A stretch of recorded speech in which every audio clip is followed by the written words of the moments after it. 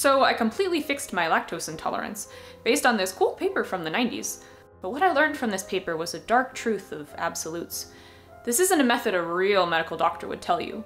It basically involves cramming lactose for 2 weeks and suffering the protests of every part of your digestion.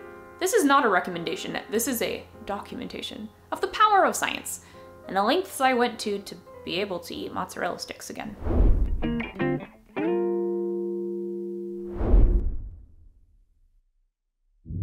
All was well between me and my love of milk until COVID.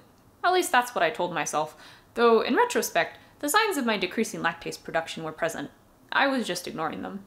Lockdown was what sent my lactose intolerance spiraling. My schedule was jumbled, I was too depressed to make myself nice morning drinks, so I stopped drinking milk tea for a few months. When I finally had milk again, it was bad.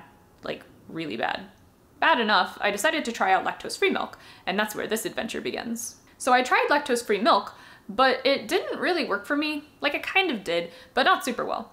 I would say my symptoms went down by maybe like a third, but I really wanted no symptoms. So I looked into how lactose-free milk is made. So to zoom out, lactose is a complex sugar in milk that needs a special enzyme, lactase, to break it down during digestion. To make lactose-free milk, they extract lactase enzymes from fungi and then add them straight to the milk to break down the lactose before you even drink it. Actually, cheese and yogurt are generally not as bad for people with lactose intolerance because the microorganisms that ferment them also eat and break down the lactose.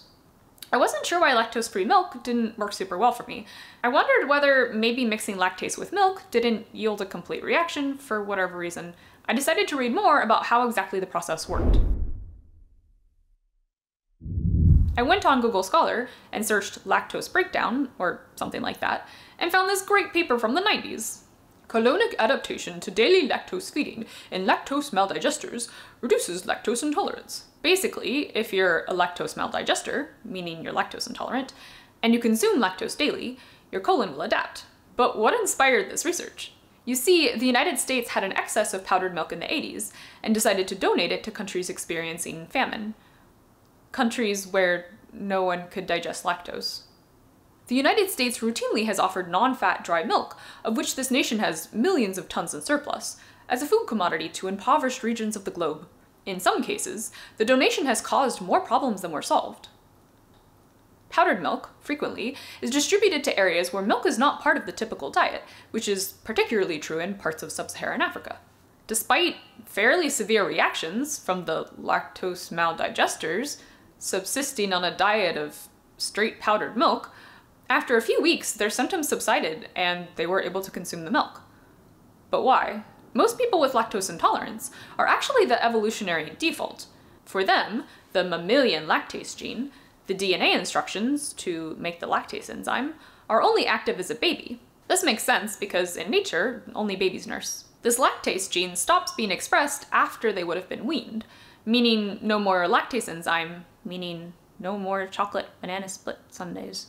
But some populations have developed lactase persistence, where their bodies do continue to create the lactose enzyme. The sub-Saharan population, given the powdered milk, did not have this lactose persistence mutation. They didn't have any lactase. So the question is, how did their bodies adapt to the lactose? Did their mammalian lactase gene start expressing when they were exposed to high levels of lactose? No. What really changed was their gut biome. You see, we digest the food we eat, but so do a myriad of various bacteria living in our guts. When someone with lactose intolerance eats a large amount of lactose over the course of a few weeks, the population of gut bacteria that can digest the lactose explodes. And then they're blessed with mutualistic symbiosis, a colony of hungry microbes digesting the lactose for them. Now Hendry, you might say, don't the symptoms of regular old lactose intolerance also come from lactose passing intact to the colon and being consumed by bacteria that also produce massive amounts of hydrogen, causing gas and bloating? What would cause there to be less gas in this case? Good question. The paper proposes that the kinds of bacteria that flourish on the very high lactose diet are bifidobacteria that are non-hydrogen producing. So no more bloat, gas, or pain. Eventually. So of course, I read this paper and I had to try it myself. My instinct said, it's the lockdown, go for it. So I went to my local grocery store and bought several boxes of powdered milk so I could ensure maximum lactose concentration.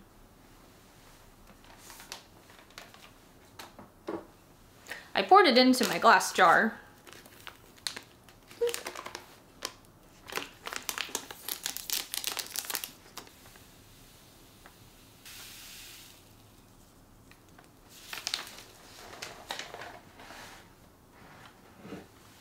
And then I added less water than it called for because I wanted sort of this like thick slurry.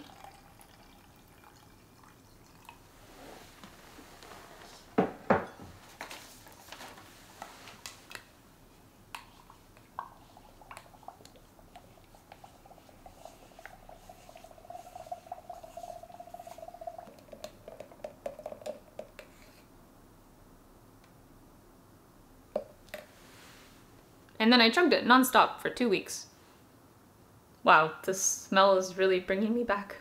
First came the pain, intense stomach cramps, and very loud stomach grumbles, or borborygmus, heralding the beginnings of the battle.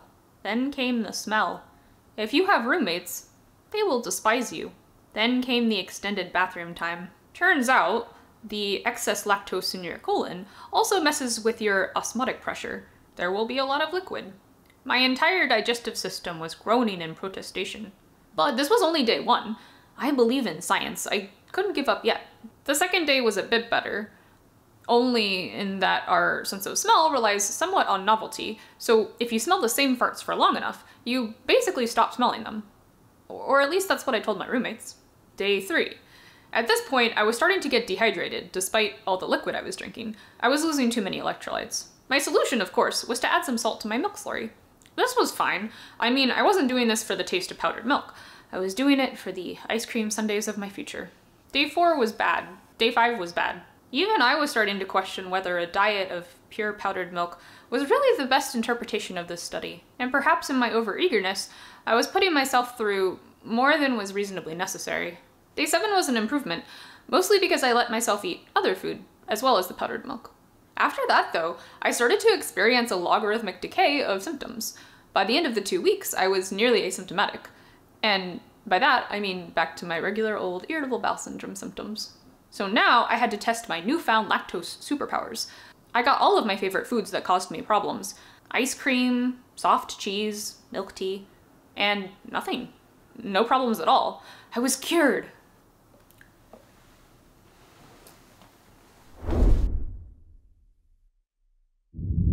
Would I recommend this method?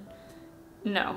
Also, for some reason, I'm still kind of sensitive to whey, but only when it's an ingredient in something else, like a protein bar. Maybe I need to do a whey diet next. Also, just because this worked for me, it probably wouldn't work for everyone. Everyone's gut biome is different. Also, while lactase intolerance does not cause damage to the gastrointestinal tract, it sure feels like it does. I'm not a doctor, and I'm pretty sure no sane doctor would recommend this to anyone. I just wanted to share my cautionary tale. She fixed her lactose intolerance. But at what cost? I just like reading cool papers and trying to solve my problems with science. Bonus fact: cheddar cheese is only orange because it's dyed orange.